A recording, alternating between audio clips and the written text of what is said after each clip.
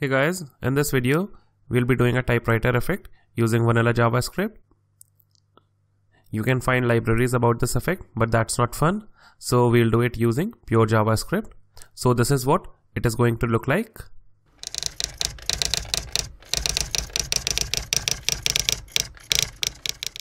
So without wasting any further time, let's jump into CodePen to see how do we do this. So inside CodePen and inside HTML, we make a p element with an ID of typewriter.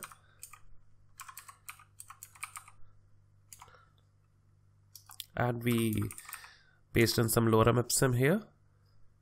So now since we are making a typewriter effect, so why not use a typewriter like font?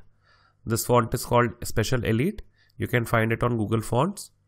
And if I select this font from here and expand this and click on import, we can import this font inside our CSS.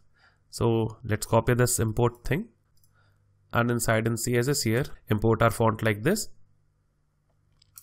Now we style our p element. So we give it a padding of 2 rem, a font size of 2 rem again, and letter spacing to be 0.1 rem. And we also need to provide in the font family, so we can get our font family from here. Just copy this and we paste it here. Now our p element looks more like it is typed from a typewriter.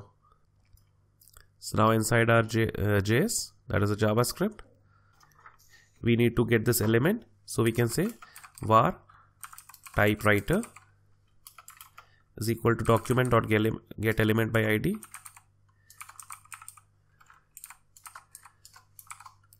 And our ID is typewriter.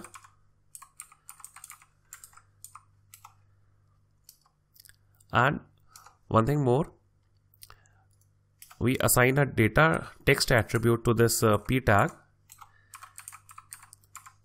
I'll tell you why I'm doing this. And we just cut this lorem ipsum from here, or whatever text you want to put inside the p tag, and we paste it inside the data text here, so that initially when the window loads, we do not have anything to display inside the p tag. Now what we can do, we can get this data text like this, equal to typewriter dot get attribute,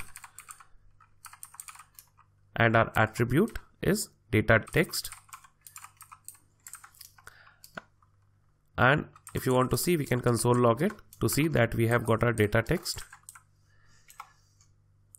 And if we open the console from here, we can see that this is the data text which is stored in this data text attribute inside the p tag. So let's close our console and just remove this console log statement. Now we define a counter variable var count is equal to 0, because we are going to loop through this length of the data text, and var data text length is equal to data text dot length. And now we define a function called setText, which will set the text inside the p tag. Var setText is equal to an arrow function. You can use a normal function. And inside here we use a setTimeout function. Again inside here we are using an arrow function, and our timeout will be 100 milliseconds. And here we need to set the text inside the p tag with an ID of typewriter.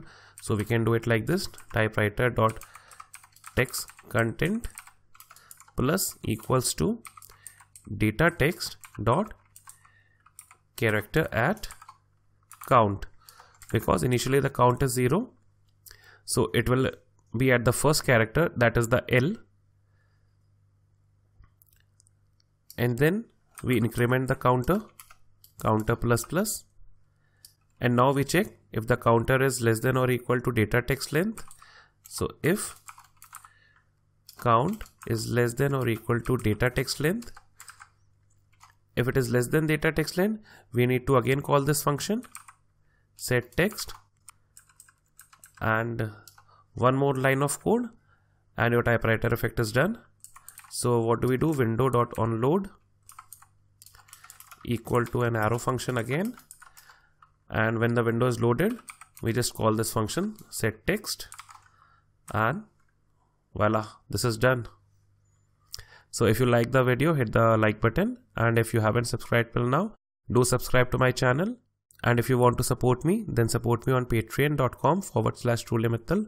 I'll provide the link in description below. Thank you. Bye bye. Tata. Take care.